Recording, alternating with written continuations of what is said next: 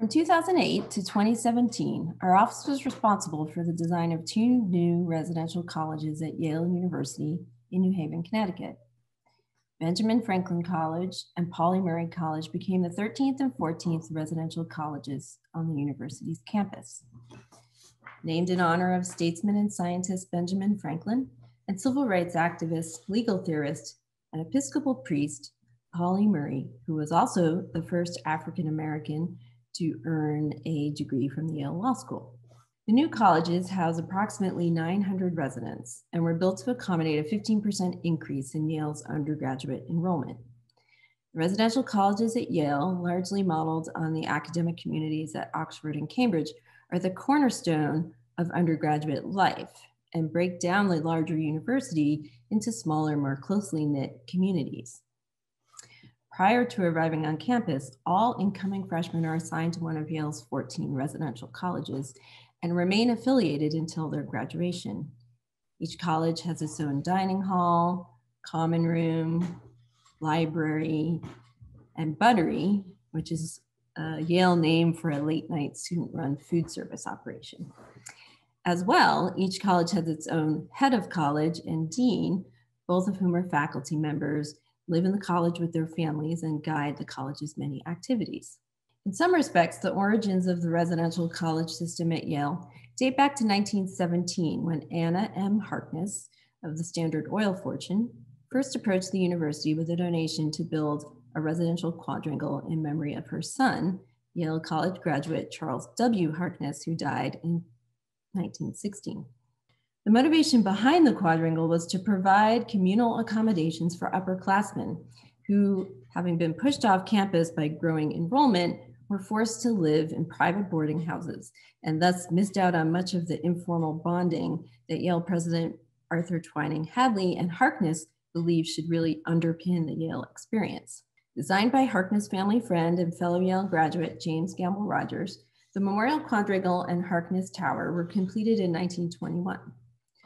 Although this building was not technically a residential college in its own right because it did not have a dining hall, a library, or a head of college, the success of the Memorial Quadrangle suggested that comparable arrangements could be offered to all undergraduates by building a series of these residential quadrangles. So in 1930, Edward S. Harkness, Charles's brother, funded the construction of a residential college system at Yale. Under the leadership of James Gamble Rogers, 10 residential colleges were built, 6 in the collegiate Gothic style that is most associated with Yale, and 4 in the Georgian style, which is a reference to the university's early architectural roots. To accommodate a post-World War II jump in enrollment, Yale undertook the construction of 2 more colleges in the 1960s, which were designed by Eero Saarinen. And then not until 2008, almost 50 years after the completion of Saarinen's colleges, was our firm asked to design 2 more colleges to complete the system at Yale. Our site, a roughly 7-acre parcel across from Eero Saarinen's Ingalls Rink and bordered by the historic Grove Street Cemetery, was identified in early planning studies as a key development space where creating a continuous and identifiable Yale context would serve to better connect the core campus with science facilities to the north.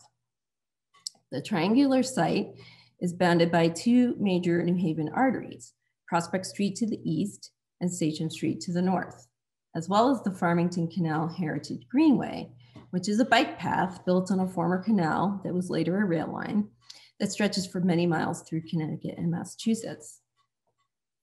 We designed the 2 new colleges like fraternal twins. So although they're similar in size and palette, each has its own identity and organization. Pauli Murray College is somewhat taller and more compact, arranged around 3 courtyards with 2 hidden enclosed rooftop gardens that conceal a large loading dock. Benjamin Franklin College occupies more ground area at the triangular site's apex, which required a plan that dealt with the site's geometry and also resolved a significant grade change between the courtyards and the canal bike path. Benjamin Franklin's 4 interlocking courtyards include 2 intimate triangular courts with a direct connection to the meadow landscape along that Farmington Canal Heritage Greenway. Key to the success of our urban and campus planning strategy are the 3 towers, which terminate important street axes and mark the skyline, thus bringing the colleges, these new colleges, into conversation with the many landmarks on Yale's central campus. The idea follows James Gamble Rogers' clever improvements on Oxford and Cambridge precedents. Namely, he varied the heights of buildings around the courtyards, situating taller masses on the north and shorter masses on the south sides, thereby achieving variety and urban density, while at the same time assuring adequate sunlight in every courtyard, even during dreary New Haven winters. The construction of Benjamin Franklin and Pauli Murray colleges involved combining the most advanced building technologies with traditional artisanal techniques. We undertook extensive research to guide our work crafting the character of the colleges and the myriad architectural details that constitute their design, from stone ornament to stained glass windows. In particular, the design and fabrication of the 9 metal entryway gates offers up valuable lessons about research, craft, and production and collaboration between artisans and architects in contemporary design. James Gamble Rogers commissioned artisan Samuel Yellen to design many of Yale's exquisite historic metal gates. Born in Eastern Europe in 1885, Yellen trained in blacksmithing and later came to Philadelphia in 1906. He was quickly appointed as an instructor in metalworking at the Pennsylvania Museum and School of Industrial Arts, and by 1909 had opened his first shop. Ranging from geometric to figural, each of Yellen's gates exhibited his individual genius. We carefully studied his work at Yale, documenting the materiality, locations, patterns, styles, and symbols in order to create a comprehensive reference catalog to guide us in the design process. To introduce new elements, we looked afar to the work of other renowned metalworkers, such as 20th century German artist and blacksmith Fritz Kuhn.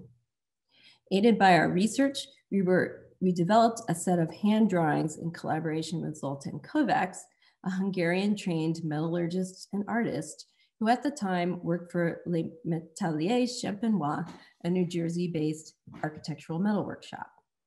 But soon after, he opened his own shop, Kovács Design. Ramsa senior associate Christopher McIntyre initiated the design ideas and created many of the beautiful drawings which established the composition and artistic intent. The drawings were then scrutinized, revised, embellished, and in consultation with the blacksmiths to take best advantage of their talents and knowledge. Our design team also enjoyed visiting the Kovács workshop, where we tried our own hand at forming metal, which is much harder than it looks and was an instant way for us as designers to gain more respect and admiration for the trade. In response to the relative prominence of each gate's intended location, as well as the budget, we established different design tiers, each necessitating a different level of complexity and detailing. For example, the 4 most prominent gates, with dimensions around 4 feet by 7 for each individual leaf and reaching heights of 10 feet, were also the most ornate and were completely hand-forged by Kovács Design. These included the Benjamin Franklin College main gate, located on Prospect Walk, the heavily used pedestrian walkway between the 2 colleges, and the Pauli Murray main gate, located along Prospect Street. The smaller gates were designed with simpler patterns, amenable to more expedient fabrication techniques, such as welded connections, and were fabricated in a collaboration between Connecticut-based engineering building products in consultation with the core team at Kovács. Despite the tiered system, we agree with Kovács, who insists that there are no second-tiered gates. Kovács and his team of craftsmen and their technical expertise can be seen in the chamfered corners of straight bars, the twisted metal strands of a one-of-a-kind door pull, and a chiseled backplate with an undulating edge detail, and in many other aspects of the gates. Each piece was mechanically fastened into place, imparting an ornamental quality to a structural necessity. Kovács also seamlessly integrated heavy-duty hinges, modern electronic door openers, and security systems into the gates, a step not required of Rogers and Yellen. Samuel Yellen's gates some of which were constructed using Monel metal, which was an innovative ally at the time, or many of which were traditional wrought iron, couldn't be exactly replicated, as traditional wrought iron nowadays is only available as a reclaimed material. Kovacs instead used primarily regular milled steel, cold and hot rolled, but with all elements forged by hand in a traditional manner. Motifs of local flora and fauna and references to Yale adorn the gates. These include white oak leaves, oak being the Connecticut state tree, elm leaves in reference to New Haven's nickname as the Elm City, mountain laurel blossoms, mountain laurel's the Connecticut state flower, the American robin, the Connecticut state bird. And lastly, a sperm whale, the state mammal, if you can believe that the state has one, is featured on the Pauli College Sachem Street gate across from Saarinen Ingalls Rink, offering a playful hint to the rink's moniker as the whale, which is a reference to Saarinen's broad sweeping roofline. The most impressive of the gates at Benjamin Franklin College is located along Prospect Street. It's purely geometric in its design, composed of a series of spirals forged from single long pieces, which is really a metalwork tour de force. The gates took about 14 months to construct, not including the time spent researching, drawing, and testing materials. A project like this simply does not come together without the dedication of many involved artisans who contribute to the larger built work. We hope that our design for Benjamin Franklin and Pauli Murray colleges lives up to the ambitious mandate we were handed in 2008 to perpetuate the undergraduate experience to the fullest by providing accommodation that captures the physical form and essential spirit of residential life at Yale. Thank you.